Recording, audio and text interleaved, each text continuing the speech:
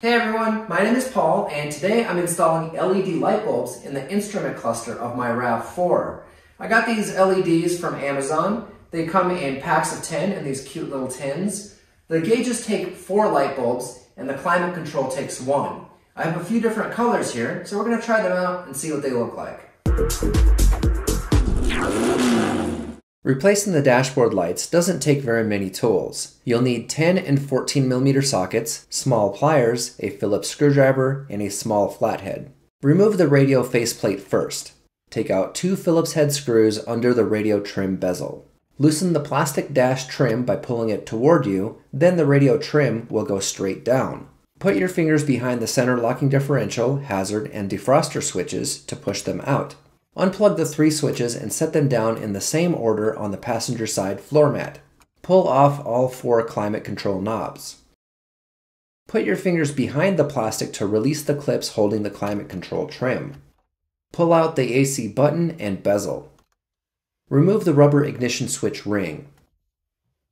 I arranged the parts neatly on the passenger floor mat to keep them organized. Remove 2 Phillips head screws from the plastic trim under the steering wheel and pull the panel toward you to release the clips. Pull out the fuse box and take the cable out of the hood release handle. It's a little bit tricky. Remove 3 bolts from the metal panel with a 10mm socket. Push in the push pin by about 3mm to release it, then remove the lower vent. Take 1 Phillips screw out of the lower steering column trim. Wiggle the panel to unsnap it from the upper plastic, but don't remove it. Take out this weird piece of metal covering the steering column bolt. I made a pile of parts in the back seat to keep them organized. Use a small flathead screwdriver to unplug the connector from the brake switch. If you haven't guessed what's happening by now, I'm removing the steering column. I know, I'm not happy about it either, but this is the way. Push the lower trim to the side to get the socket on the 2 upper steering column bolts. I arranged the bolts on the driver's floor mat in the same order I removed them. Bend the plastic a little bit toward you to let the ignition switch slide past it, and gently set the steering column down on the floor. Take 1 Phillips screw out to loosen the dashboard trim, then pull the bottom corners toward you to release the clips. Take out 2 more screws holding the dash trim panel. Pull the big dashboard trim on the left and right sides to release the clips. Before taking it down, unplug the clock. Move the shifter back and set the dashboard trim on top of it. 4 Phillips head screws hold the instrument cluster. I put these screws in the center console cup holder. Pull the gauges out and turn them to the right. Take out 4 gray light bulb sockets with quarter turn counterclockwise. Leave the one in the middle. That's the low fuel light. These are small incandescent light bulbs with green covers.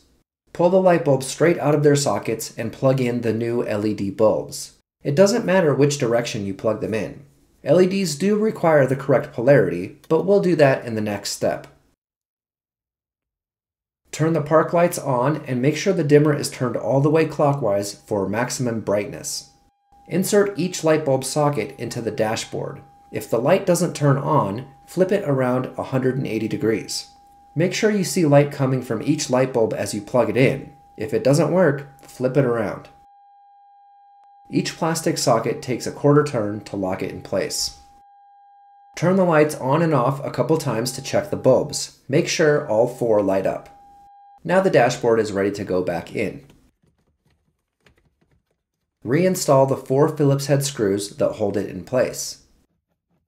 The climate control is held on by 3 screws. Pull it out and tip it up. Wiggle the light bulb socket with the blue wires with small pliers to remove it. This is also an incandescent light with a green cover. Pull the light bulb out and replace it with the LED. If the LED doesn't turn on, turn it 180 degrees and plug it in. The light socket just snaps into the climate control. You don't need to turn it. Reinstall 3 screws into the climate control. Gently set the main dash panel in place, but don't push it in. Plug in the clock. Now you can line up the dash trim and snap in the left and right sides. Pull out the connectors for the 3 switches above the radio, then reinstall 2 Phillips head screws under the gauges. The dash trim goes in at the top first, then snap the lower corners in place and install one Phillips screw. Lift the steering column up by the wheel and bend the plastic out toward you to let the ignition lock slide past it. Use a coffee mug to support the steering wheel. Push the front steering column bracket onto the studs and thread the two nuts all the way on by hand. Install the left bolt first. It's easier to reach than the right side. Use a socket to spin the bolt on, but don't tighten it yet. Push the trim out of the way and thread in the right side bolt using a socket with an extension. Make sure the steering column is straight and tighten the bolt. Remember to tighten the left side bolt and the two nuts holding the steering column. Plug in the brake switch. Reinstall the weird metal bracket covering the left steering column bolt and use a 10mm socket to tighten it. Push the lower column trim up to snap it together with the upper piece and reinstall the small Phillips head bolt. The plastic vent duct goes in next. Install the right side first, then the left. The push pin starts with the pin sticking out and is locked when you push the pin flat. This metal panel can hang from the little hook above the middle bolt. Install all three bolts with your fingers first, then go back and tighten them with a 10mm socket. Snap the fuse box back into the lower plastic trim, then reinstall the hood release cable back into the handle. The lower plastic is held on by 4 snaps. The upper right corner slides under the trim by the ignition switch. Install 2 screws at the bottom of the plastic trim.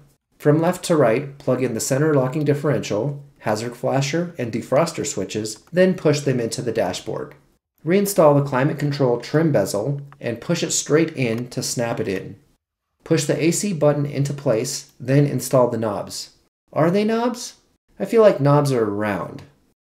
Install the rubber ring around the ignition switch with the cutout slot facing up. Pull the lower right corner of the plastic toward you so the top part of the radio trim can fit under it.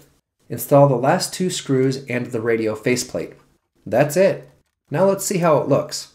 The old incandescent lights work perfectly with the dimmer and give off a light green color. The climate control has a green tint, but the blue and red show up fine.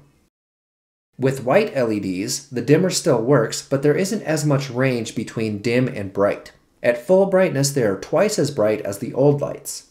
The gauges are a lighter green than before, and the climate control has a clean white in the middle, with red and blue looking great. I also tried the dark blue LEDs. Even at full brightness, they are dimmer than the old incandescent lights. The climate control doesn't look right, with red not showing at all. If you want blue, you should go with the lighter ice blue LEDs. The green LEDs are a darker green than original, and go brighter than the old lights do. The climate control looks a little funny because the blue doesn't show up. I installed the green LEDs in the gauges and a white LED in the climate control. The green looks great, and the red and blue for heat and AC show up correctly too. And finally, let's set the radio colors to green to match the dash. That looks nice. Okay, what did we learn today? Taking the gauges out of the RAV4 is a bit tricky, but if you follow the steps in exactly the same order as I did them, you won't have a problem. These LEDs are available in white, dark blue, light blue, purple, red, and green. What color would you choose for your car? Leave a comment below.